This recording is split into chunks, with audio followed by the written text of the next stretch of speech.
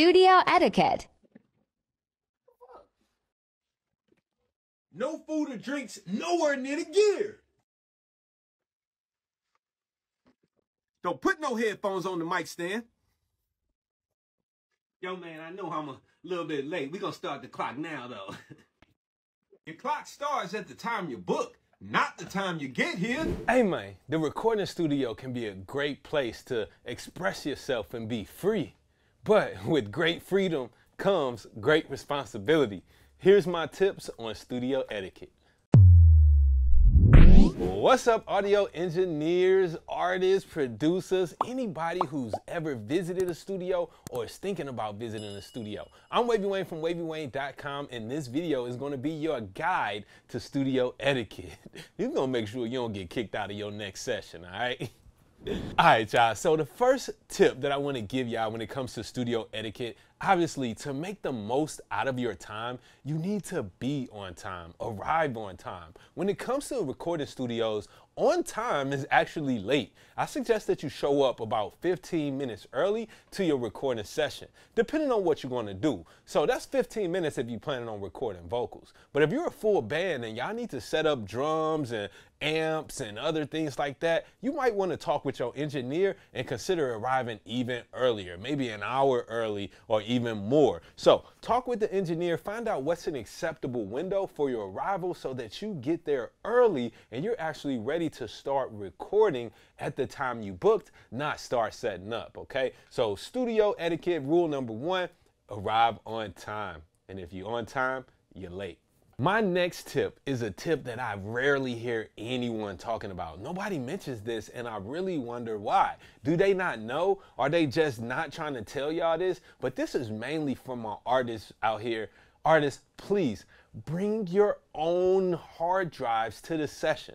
Not just a little flash drive with your beat. You need an external hard drive that you can start to save all of your sessions on once the session is complete, or even work off of altogether, okay? Major label artists, they always arrive at a studio with their own drives and they have their music loaded on there and they record to their drives, mix from their drives, and once the session is done, they unplug those drives and take it with them.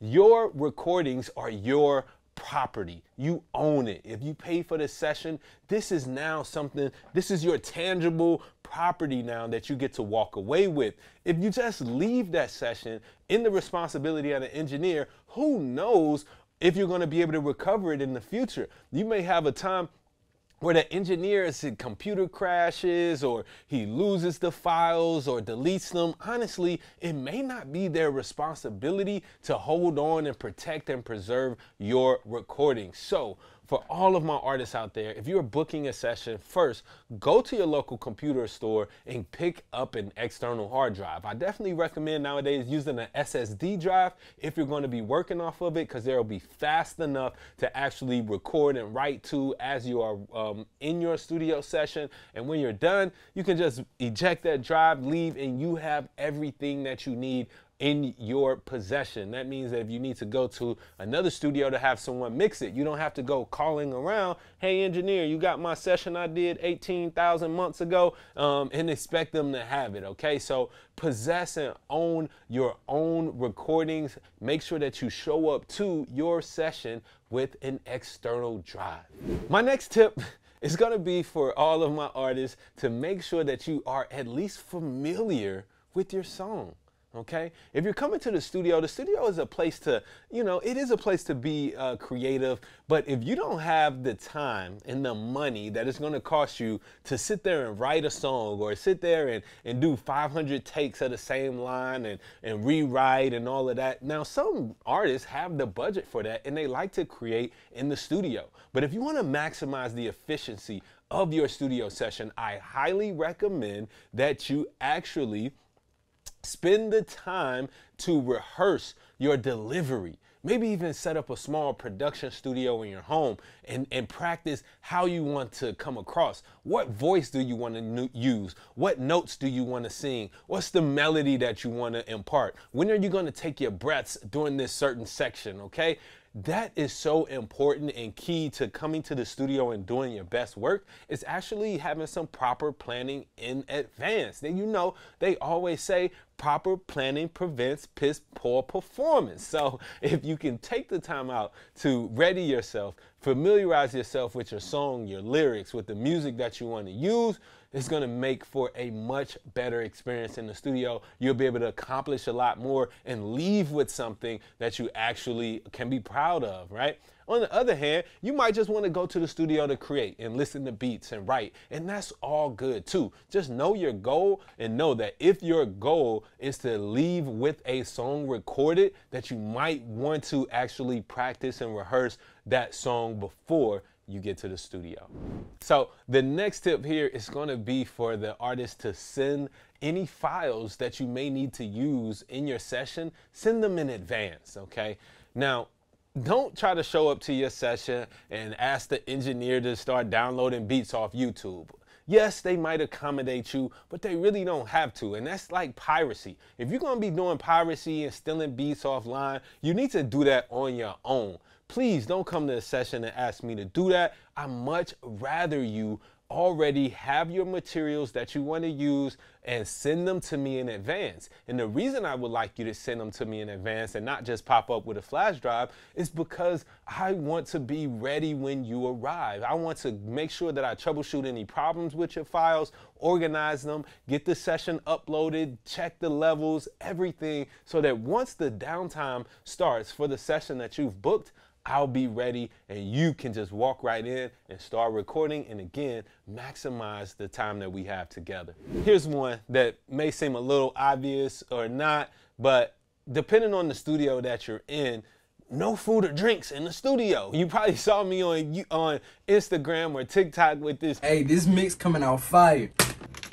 You trying to put precipitation on my Pro Tools? Trying to drip water on my Loop Trotter? You might get some H2O on my LA2A. No food or drinks anywhere near the gear. For one, foods create smells, okay? Smells can be unpleasant, and if I have to be locked into a room with you for hours, you know, that's just not conducive. You eating this whole onion sandwich and you know, drinking this whatever it is that may spill on my gear. So there's many reasons for not allowing food or drinks in the studio.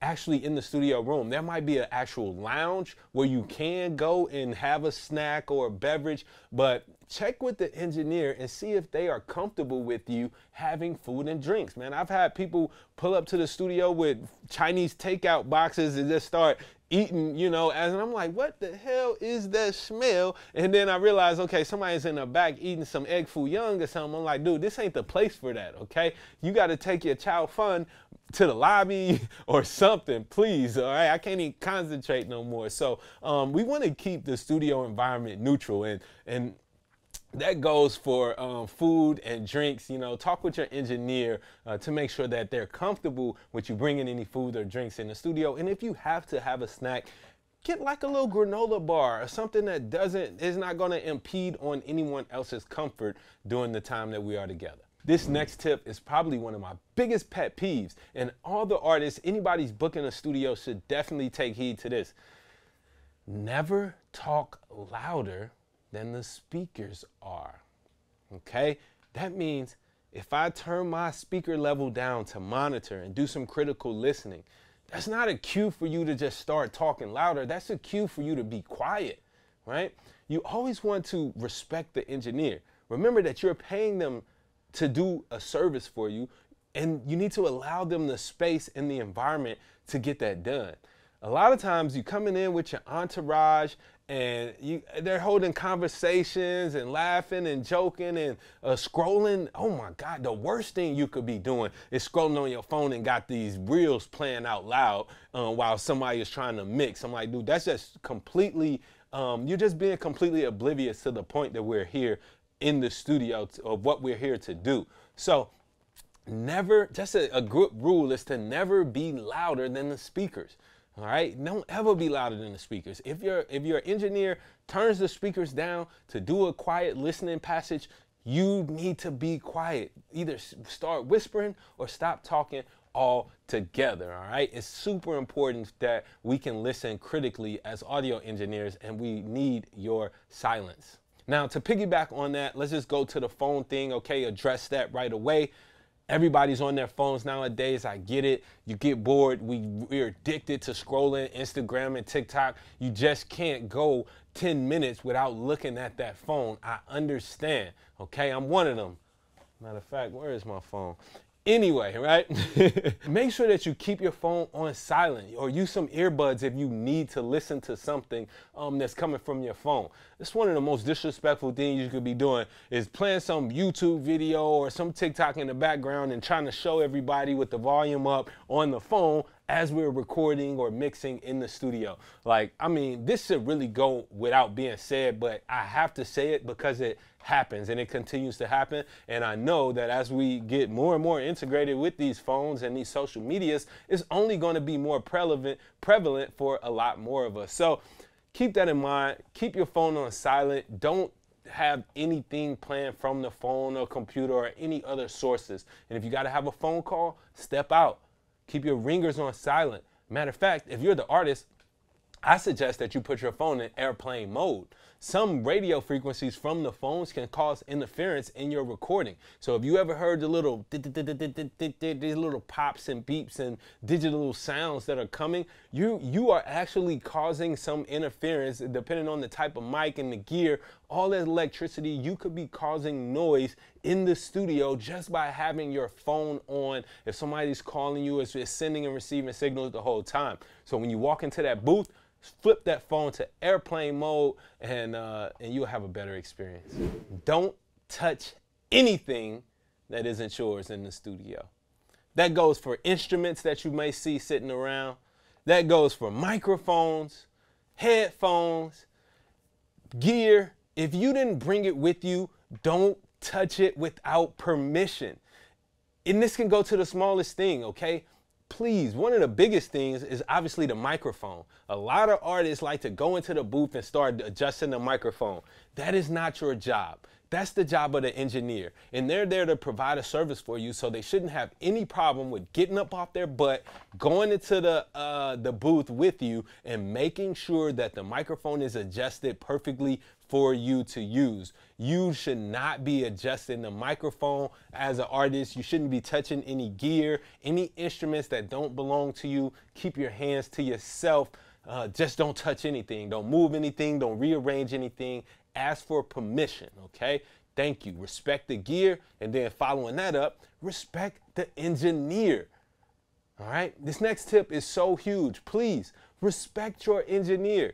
Yes, they're there to provide a service for you. And a lot of times the engineer might be, a little, nerdy looking or geeky looking, or you might not think they're hip, right?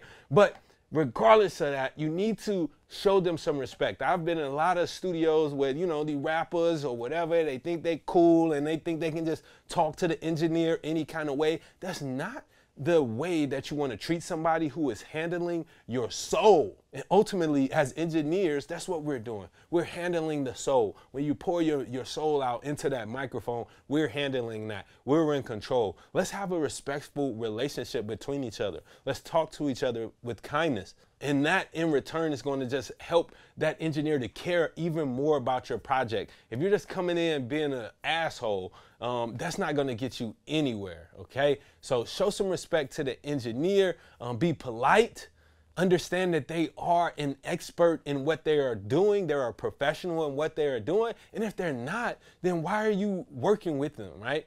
If you have to tell them every single thing and it's getting to a point to where you have to get disrespectful, cancel the session, leave, don't book again, do whatever. But if you decide to work with somebody, please show them some respect.